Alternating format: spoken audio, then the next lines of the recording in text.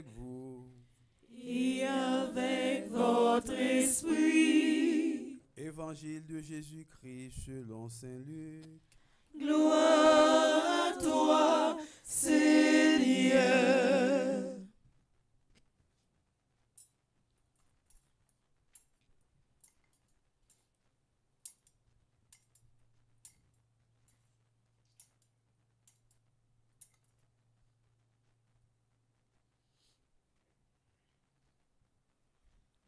Chapitre 17, les versets 1 à 6. Jésus disait à ses disciples, « Il est inévitable qu'il arrive des scandales qui entraînent au péché, mais malheureux celui par qui ils arrivent. Si on lui attachait au cou une meule de moulin et qu'on le précipite à la mer, ce serait mieux pour lui que d'entraîner au péché un seul de ses petits.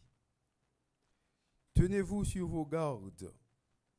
Si ton frère a commis une faute contre toi, fais-lui de vifs reproches, et s'il se repent, pardonne-lui.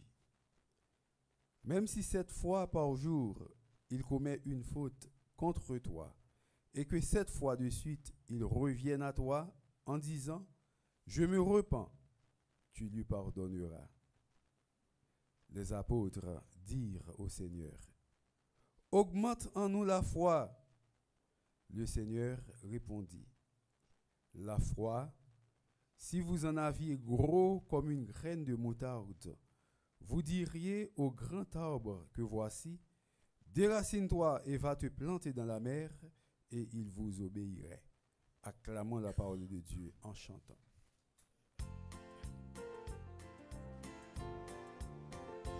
Alléluia, Alléluia, jubilate Deo. Alléluia, Alléluia, jubilate, Alléluia. Saint-Esprit, je viens